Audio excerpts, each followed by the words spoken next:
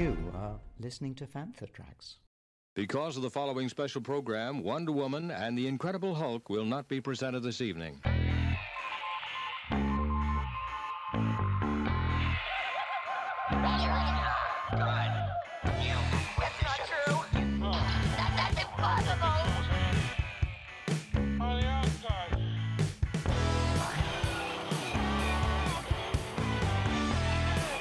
It's time to get all your Star Wars news in a single file. This is Making Tracks. Here are your hosts, Mark Newbold and Mark Mulcaster. It's not true.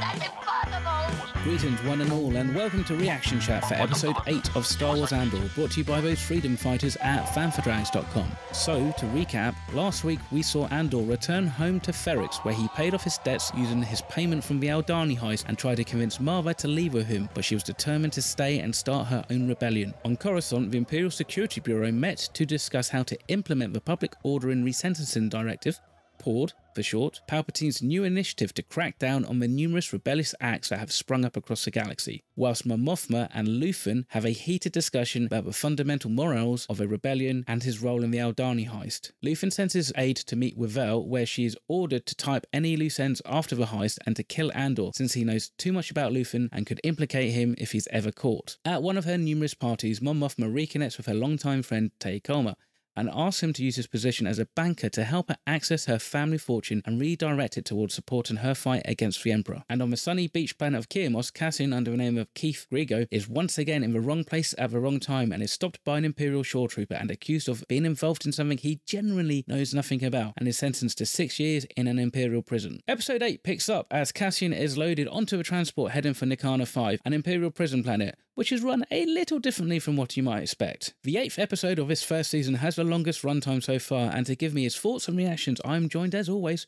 by our main man from the Midlands, Mark Newbold. So Mark, what's your initial thoughts after seeing this episode for the first time?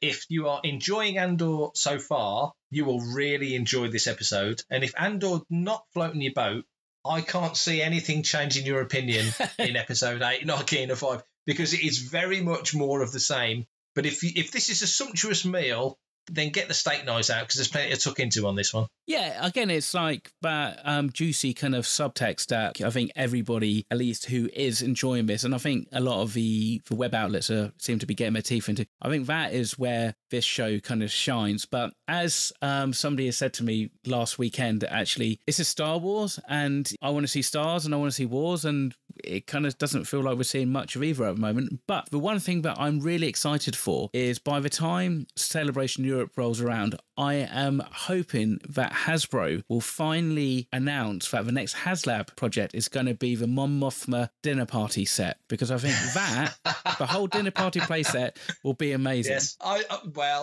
can't argue with that logic. If it comes with the actual food, even better. But yeah, I would love to see a dinner party set. There's been so much in this, I think, because we've seen Coruscant, we're seeing a lot of different places, and we're certainly getting around the galaxy. And your friend that made the point about I want to see stars, I want to see wars, that's a fair point. But if you know anything of your Star Wars history, you know that we are prior to that first major attack. You'll see places get levelled. You'll see places get subjugated. You'll see rebel insurgency, rebel with a small r, insurgency moments like Aldani. But you're not going to see a Death Star battle. You're not going to see major military engagements. That's not what's happening at this point in the galaxy, or certainly in and around where these people are dealing. There's probably stuff happening on the left-hand side of the map that no one's got charted out yet. There's all sorts of stuff happening out there we don't even know about, because, it's not all marked down. But the point is, for what we're looking at, that's not what's at play. And I think what we are getting is the underpinning to the moment where the rebels can make their move, or as we saw with Luthen, kind of making the move happen. There's a lot of impatience now. We're seeing Mothma, for example, ready to do what's required, but on her clock, on her terms. And there's Luthen, who's clearly been ploughing away at this for a long time, is of a mind of, it's got to happen. Cassian, who's street level guy at this point, is looking at the Empire going, you walk in, steal their food, whatever. They're not paying any attention. They don't care. They're so complacent and comfortable in their power that they're not even paying that much attention to us. We don't matter. And so there's all these different thought processes we've had Saw Gerrera come into play. And so there's different people of different opinions in different places trying to make it work. I think it's fascinating. We kick off the episode with Andor being loaded onto his transport. And, again, he's kind of using that Keith Grigo kind of pseudonym, which, to be honest, I still find it quite funny that it's really easy to hide in the Star Wars galaxy. All you need to do is just give somebody a false name. Which is quite interesting how you just do that and they don't seem to check anything else. Which one thing that actually I did wonder is like we're 10 years past where we see the Bad Batch, so you kind of start to wonder how successful the whole Imperial chain code project was, for one, because that is something that, again, it hasn't been mentioned, and it might just be one of those things that hasn't come into the sphere of the the writer's remit as such. I suppose in some respects it kind of also makes it a little bit restrictive, but it would make it quite interesting and would tie it into like the Bad Batch. So he gets loaded onto this transport heading to Narkina 5, and the one thing for me anyway, personally, whenever you stick a number in front of a planet name in Star Wars, I just immediately think that just feels a little bit more like Star Trek. It's just odd. There is definitely something of that. I suppose the Yavin 4, which is a moon, but I take your point. It is one of those sci-fi kind of things. I mean, Narkina 5, it was an interesting location visually. Yeah. Do you remember Captain America Civil War with the prison? Yes. In the ocean. They had that vibe about it, beautifully designed. Being out there with all the sort of whirlpools, there's turbines, obviously it's all water powered and stuff. So that was fascinating, but there's little doubt that they're not headed somewhere nice. They're not going back to that sort of Blackpool Beach pleasure planet he's just been arrested on, are they? So no, which is a shame because I was hoping we'd see a little bit more of that. But then, cast mind back to the Fan for Tracks articles that you guys wrote and the coverage, it was pretty much what we saw last week, probably would have been the coverage that they shot. But yeah, I mean, I suppose in some respects that again, it gives him that kind of juxtaposition. And also he's literally just gone out to get some milk and he gets arrested for doing nothing, for just being in, a person in the wrong kind of place at the wrong time. Yeah, the prison planet itself, I really liked the whole kind of concept of it. This Squid Gamey is a bit, in its essence, the whole kind of like the fact that you've got 7 levels and, 7 rooms in each level and, everyone competing against each other purely not, to survive, but just purely just so you get some flavour in your food, which is quite interesting. But it was the literal embodiment of cogs in the machine, because that was the thing that basically it looked like Andor was doing. They were basically making these giant cogs, God knows what for. You could imagine at this point in time, it could be some kind of machinery which would be needed for Death Star, for all we know. But the aesthetic was interesting. It kind of did, but it also didn't feel very Star Warsy, because even with the Empire, you still feel like it was a little bit too clinical and a little bit too crisp and clean. And I just felt like it just needed a little bit more of a lived-in universe feel, almost as if the officers and the guards and that first landing area should be the pristine thing. But actually, if the guards are going to leave them to their own devices, then yeah, they should, it should be a little bit more rough and ready, a little bit more gritty. So that didn't necessarily work for me, but I like the whole idea, and I like this notion that we meet Melchi as well, one of his compatriots who then goes on the Scarif raid. Are we going to see him for the rest of the season? Are they going to break out together? And is he going to return in season 2? Because again, they all need to get recruited by the Rebel Alliance at some point, so they end up on Scarif. It was good to see Melchi for sure, definitely. And I mean, that's another point, that the fact that Cassian is already part of the command structure in Rogue One. Yeah. And that Jin is the outsider, and then Chirrut and Baze, they kind of come into it. But K2 is already a droid under the auspices of the rebellion, and Cassian's a captain. And, there's characters that are already in there and doing their thing. And you do wonder, when he puts that Scarif team together, who does he pick? Or rather, who puts their hand up to say, well, I'm coming. It's Han, Luke and Leia in the briefing room in Jedi. Well, count me in. They're straight there to go, yep, we're with you, Cassian. It's not just Jin's words that make them do it. It's Jin's words convincing Cassian that this is a cause we need to get behind. And I think in Andor, we're seeing the start of the impatience. We've got to start making them pay. We need to start getting some victories and making it happen. And that it's not going to be all heroic, Che Guevara poster boy, heroic looking cool moments. Actually nasty, gritty, real world. We've got to be almost as bad as the bad guys to do the right thing and be damned our souls. It's just what we've got to do.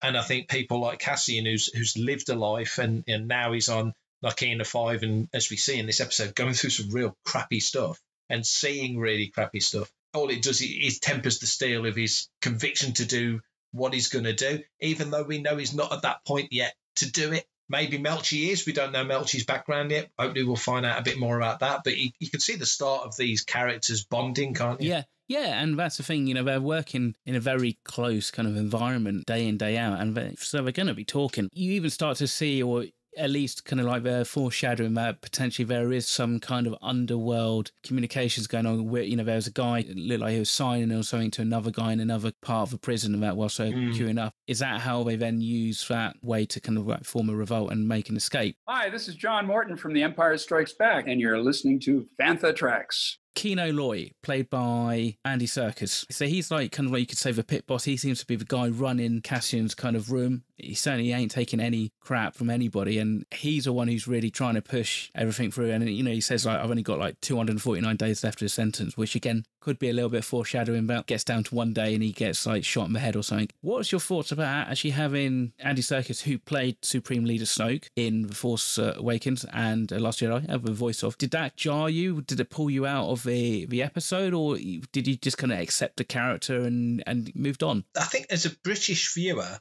there's been a lot of familiar faces in this show all the way through it. They've used a lot of well-known British faces. It's not names that you could go, that's John Smith, that's Jane Jones. It's that's that bloke from Whatnot, that's that fella from so-and-so. But bringing in Andy Serkis, he's a great actor, he's a director. I know that the Imaginarium have been working on a lot of different stuff. They worked on She-Hulk. So Serkis is very in with the Disney sort of circle. There's a connection there. He clearly loves Star Wars. I appreciated it because I didn't know it was going to happen. I had no idea Andy Serkis was in this. So that was a treat, and he's always good to watch. We know what a genius he is with Gollum and all the stuff that he did there and Planet of the Apes and the technical stuff. And we know that guy should be walking around with the shelf full of Oscars that he more than deserved. So he's a legend in that sense. Also, it's a tangible connection to other Star Wars. Not in a distracting way, because we heard Andy Serkis, but we never saw Andy Serkis in the role of Snoke. But it's not distracting in that sense. He's a very recognisable guy. So there's that moment of, oh, cool, Andy Serkis. I didn't know he was in this.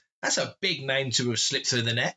But beyond that, I think once you get into it and you realise that Kino he's the shop floor union guy almost, but he's not, because he's controlling them to the degree that, for example, if any of those guys are sleepwalkers, they're screwed. Because they're walking on that floor when the red light's on and they're fried. Yeah. He's keeping them in line. He's put your hands behind your head, stand still. He's giving all the instructions. I mean, he's not. You see his quarters and they're just the same as everybody else, They've picked him to be the shop union guy. He's the guy that's going to keep them in line. Don't let me down, because the table that gets the lowest score gets fried. It's all work by fear. Just makes you wonder what he's going to get out of it when those 249 days are up. Yeah, precisely. Nobody, at least from what we've seen, has been, other than Andor, seems falsely imprisoned and, it wasn't me, I'm innocent. It would be interesting to see, actually who this guy is and that, just to build out that bit of background to him. It's about those kind of levels of grey, and there's levels of moral ambiguity, and is the people that Andor's working with, are they killers? Yeah. And have they killed for more kind of selfish reasons, or are they all in kind of like similar positions of like low level? I know one was nicked for stealing bread or something like that, so it'd be interesting to see those kind of environments like we see in kind of like Shawshank Redemption, stuff like that. It's kind of where you forge those really strong relationships and bonds about which carry on once you are out from prison. Now on the flip side, and obviously in contrast, as Andor is very good at doing, we kind of jump back to Coruscant and we see that our dear friend Cyril Khan has also been a bit of a naughty boy, because he's been filing false reports to try and flag Andor and find a location for Andor using his data center's information network, which of course then gets the attention of the ISB, and he's brought before Dedra Meero. So I think we had said pretty early on in the season that, you're going to expect that these two are going to end up working with each other, but it's quite interesting how she doesn't really take what he says as being that important just yet. Suddenly realises that actually, there's been a bit of a cover-up on Ferrix, gets him to read the report and stuff like that. So, how was that whole interaction? Did that go the way that you thought it was going to go when these two finally meet? I think a lot of people would be the same. Just assume that they're going to cross paths. They're going to be on the same page. They both want the same thing, ultimately. They want Andor caught. They're both all about order and rule, the way that things should be run. But when you drill down into it a little bit, and I don't just think it's because she's a woman, I just think as a character, taking the gender out of it, just as a character, she's had a tough time getting to the level she's at. She's had to struggle and has finally got the attention of the Major. Giving her the credit she's probably, more than probably, has definitely earned, because she is starting to pull all these things together.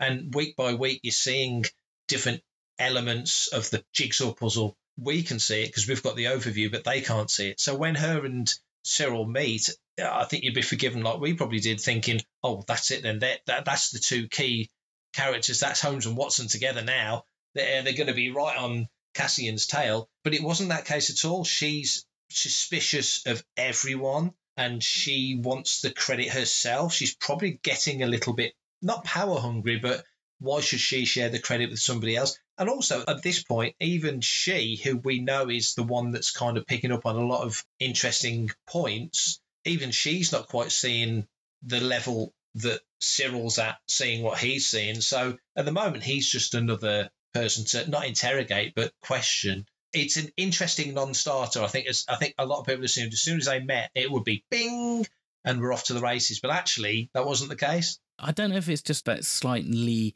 optimistic hope that I have, but I'm just still not 100% sure that De Miro isn't some deep rebel plant. I just kind of have that, and I think that the true hardened Empire stalwart is Cyril Khan. Just a nagging feeling I get in the back of my mind. I mean, they've not really foreshadowed it too much, and I think it might just be the whole notion of like being the underdog a little bit, and, you know, being the new officer as well, who's keen to kind of like make her stamp, making me be slightly more, I don't know, give her a little bit of extra sympathy. But then the Empire at this point seems so detached from the actual day-to-day lives of people, because we're not really seeing massive amounts of, like, you know, stormtroopers running through towns and cities and kind of like laying waste to everything, you know, that we hear about so much from the Rebel Alliance. It's hard to feel that because we're hearing about what's happening from the Rebel Alliance perspective. And as we know with everything, it's always a little bit subjective, and we take everything as very much, you know, whatever Mon Mothma and the rebels are saying as being the true version of events, when potentially it may not be, and it could be their subjective spin on things. Propaganda on both sides, you mean?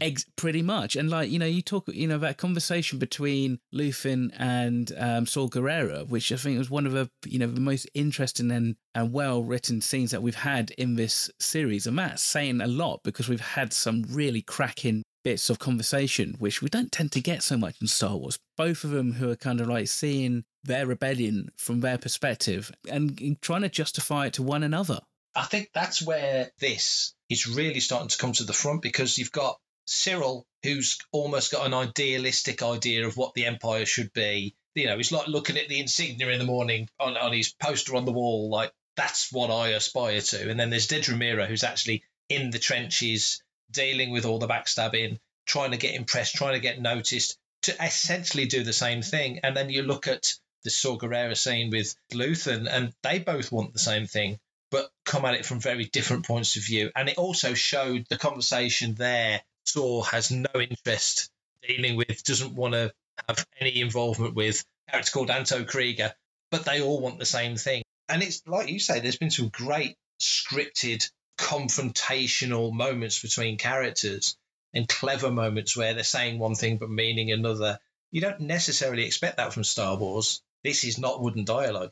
So we've got this great characters and situations thing that Lucas has left us as a backdrop to tell these stories with increasing complexity, bit more gritty, bit more involved. You're kind of reading between the lines. It's, if you give it a bit of thought, it all makes sense. For everything in one location, daily news, reviews, interviews, podcasts, video, and social media feeds, bookmark FanthaTracks.com for Star Wars news 24/7, 365.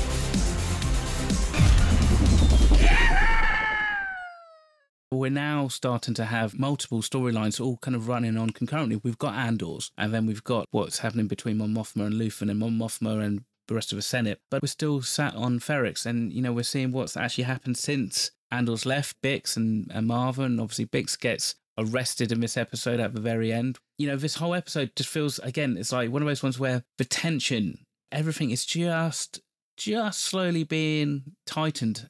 It's like Luthen said in the previous episode, really, about how, like, the Empire's slowly choking us, but yet we've grown so used to it that we're not aware that's happening. And I just wonder if that's happening also in the way this story is playing out. And this is why people kind of say, oh, not lots happened in this episode, because actually it's more subtle than I think we give Star Wars credit for. So therefore, you're looking for the big explosions. Like the Empire, you're looking for the heists, you're looking for the big rebel activity, but actually it's the subtle stuff going on under the surface which is creating the tension and which is making this show so much more engaging to watch. And I really can't wait to have like a spare weekend when I can just binge the whole thing and just see how it all plays out concurrently in a binge kind of way. It's interesting, isn't it? Just how like Bix gets captured. She's going to probably end up in prison, whether or not she ends up in the same one as Andor. I mean, that would be a little bit too convenient, and I don't necessarily think that's going to happen. But, we see her getting tortured by Dejamiro, which, again, in a way is reminiscent to what we see Han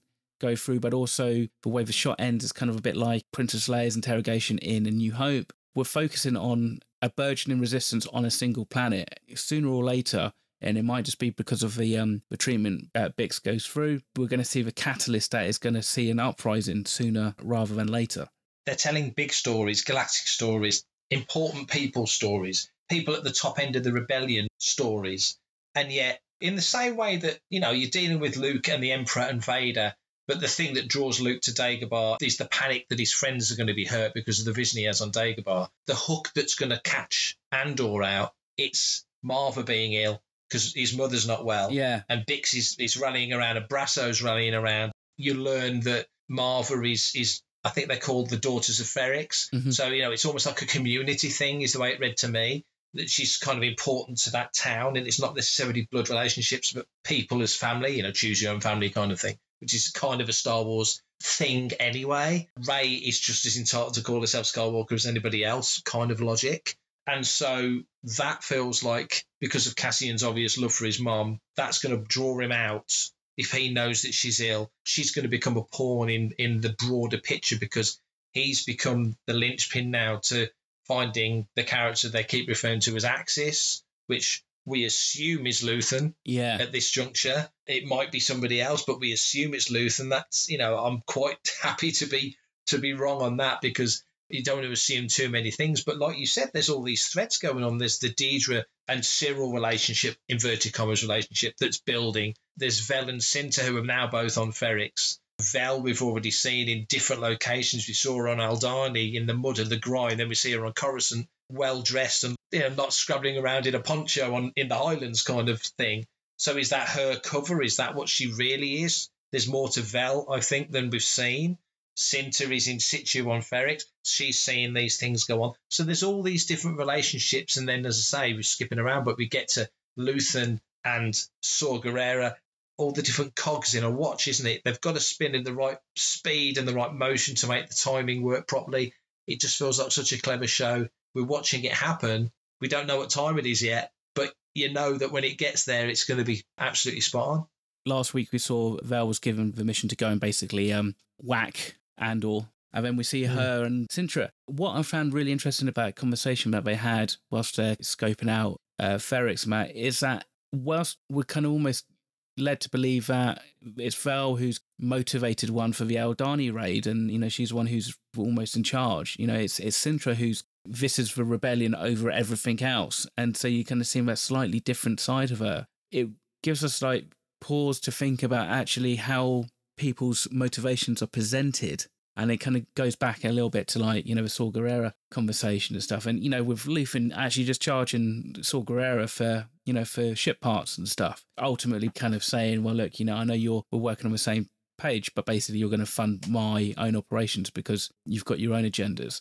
And also, I think for me anyway, yes, I think you could probably start to get a rough idea of what's going to happen in this show, in terms of we know Andor's going to escape at some point. How he does that is obviously the point that's going to be interesting. But I still don't really have a huge idea in terms of speculation as to where these characters are going to end up. If it is Luthen who is Access, or if it's that other chap, you've got Fulcrum, and you've got Axis and that, again, it's all around pivoting. It's all around pivoting around and changing the balance of power in the galaxy. So I thought that was a nice, clever kind of touch there to kind of like allude to that code name. Hi, this is Gareth Edwards, director of the best standalone Star Wars film since Caravan of Courage, called Rogue One. You're listening to Panther Tracks. Enjoy. We're rolling into episode 9 this week. Based on what we've seen so far, is this going to be another episode where we're going to have more tension build, or do you think it's, we're going to get another episode with Andor firmly in this prison, or do you think, is he going to escape in this episode? Is this whether plans get made and then we see him like escape in episode 10? Lucasfilm have said they want to get away from trilogies and keep gravitating back to trilogies. And these seasons, the 2 seasons, are pretty much broke into trilogies. And we're approaching the middle of another one. So it does feel like you'll have a sort of a pattern. But I think from what we've seen of Andor, no one episode has especially stood out from any other for being particularly more action-packed or particularly more dramatic. It can't all just be crash bang wallop, because Star Wars would wither on the vine if it was just that all the time, which is a frustration to see people's reactions to this show being slow and boring. It's like, are you watching the same thing? Yeah. There's so much going on. And if you consider where it's aiming its lasers at, 2 films in a lot of people's top 5 all-time Star Wars things, A New Hope and Rogue One, that's where we're aiming for. That's the target point, because everything launches after those.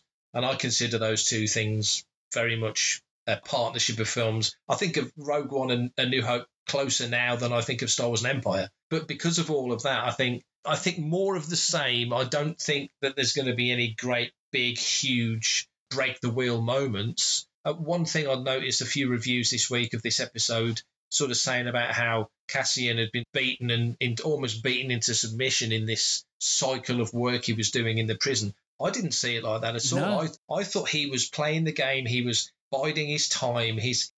On the face of it, he's not a patient man. Clearly, he is a patient man, because he's not looking for the quick out. He's playing the long game in this scenario. He saw their location when they came in to this prison planet. So he knows the lay of the land to a degree. He's scoping people out, because Cassian is, and I know you appreciate this, he is kind of like the Star Wars James Bond. He's the blunt instrument that can be put into a situation. We're watching him hone those skills. He's picking up things from other people around him. He's just getting into the rhythm of it. He doesn't want to stand out. He doesn't want to be the problem prisoner, because they could stick him in isolation. Yeah. He's watching people get electrocuted on metal floors. They could just kill him. There's no requirement for them to keep him alive if he keeps making himself an obvious nuisance. So I think he's playing the game. I don't see him as browbeaten. I see him as just playing the long game, waiting for the moment. He's looking at the shift rotations. He's seeing how many guards are around. He's seeing what his fellow prisoners are about and what their kind of vibe is and who he thinks might back him up when the moment comes. Or I think episode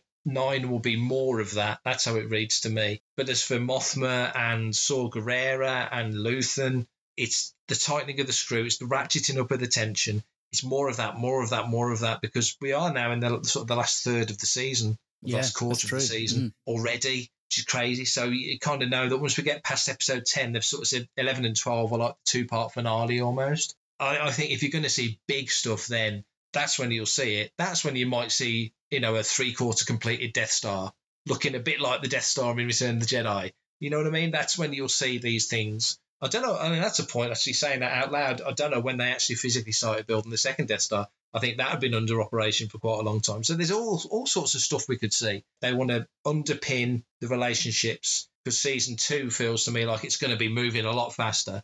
A lot of things are going to be happening a lot quicker, because we're racing towards the big decision at Scarif.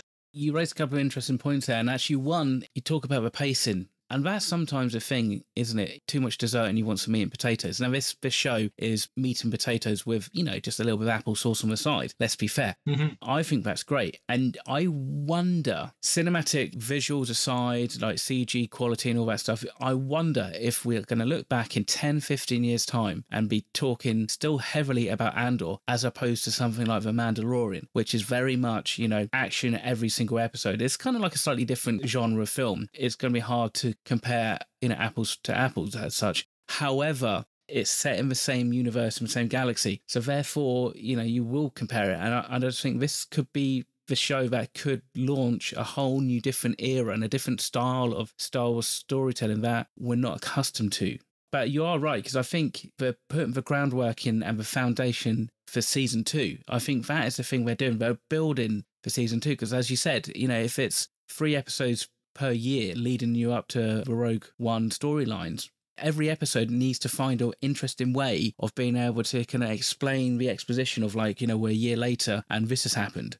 Having these core foundational characters develop a relationships in this first season is only then going to pay off in season 2, where you can kind of start to really tighten everything up and kind of start to make those kind of really emotional moments kind of sing deaths and battles and sacrifices. I still think we're going to see deaths and battles and sacrifices at the end of this season, but the longer that we're with these characters means it's going to hurt more when we do see those in season 2. Totally agree. This show is working hard to make you give a crap about characters that aren't going to make it. I don't think Bix or Marva or Brasso or Cyril Khan or Dedra Miro, I don't think any of them are getting out of this show. I think very, very few people are coming out the back end of this show.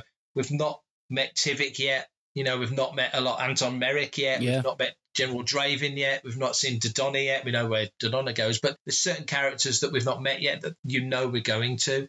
We see Two Tubes in this one. We've seen Saw Gerrera in this one. They're not on Jeddah, so maybe we'll see them go to Jeddah in season 2. There's lots of things, interesting, meaty things that we can hypothesize we're going to see. But I do think that a lot of this is making you ready for losing certain characters. But more than that, with people like, for example, Mon Mothma and especially Saw Gerrera, which I think we'll see a lot more of. Yeah, I think you'll see why Saw Gerrera looks more like Darth Vader in Rogue One than he does in this at some junction, some skirmish, some battle, some reason why he gets injured. And Mothma, why she's slightly more detached and stand apart from things, because you can assume that she's got losses ahead of her. Or given that Perrin seems to be a bit of a, I don't know quite the right words he is, but not the most loyal guy, she's probably got betrayal to deal with in her future. I think so.